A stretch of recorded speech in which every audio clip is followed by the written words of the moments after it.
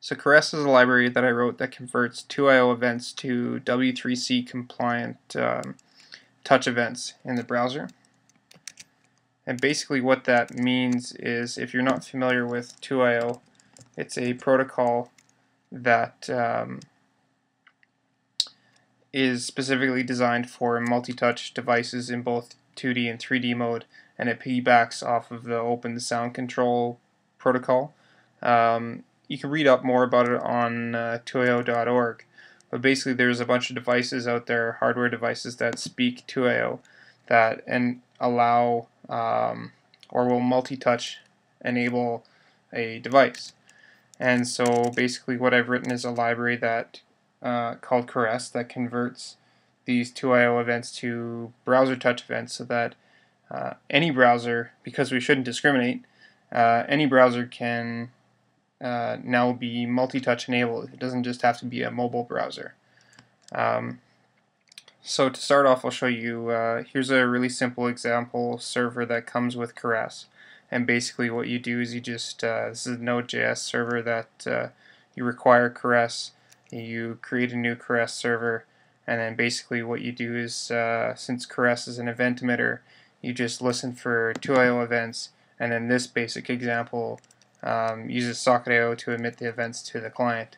Now you could do whatever you want with these 2IO events, but I'm passing them to the client, and then I use a client-side library to actually convert them to touch-enabled, or actual W3C touch events.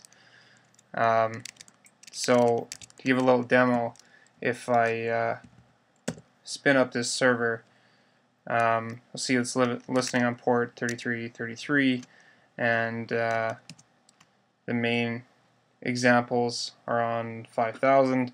And if I pull up the basic canvas example with Caress, basically this is just a massive canvas. If I move my mouse around, it's not doing anything. But there's a really nice library or application that another guy wrote called Tong Seng, and basically what this does is this converts any Mac trackpad into 2IO events. So any mouse movement that I make, it gets converted to 2IO events, and because I'm listening for them and using Caress, I'm actually then able to redraw them or draw them on the canvas, all my mouse movements. What is also really sweet is, because it's just 2IO, there's a few people that have written applications called applications for mobile devices, one for Android and one for iOS, and this one's called 2IO Pad. And basically, if I just start this, since it's sending to my machine and to the right port, I can actually draw with my iPad. And what's even better is that I can actually draw using my trackpad and the iPad at the same time. So now I've got a few other examples that I created, some with Hammer.js, which, if you're not familiar, is a JavaScript gesture library. But there's another really cool one that I want to show that's actually was originally a Chrome experiment written by Altered Kalia that actually shows some really cool particle physics and just really nice visualization. And like I said, I can actually use these on the on my iPad as well as on my Mac trackpad. So really awesome.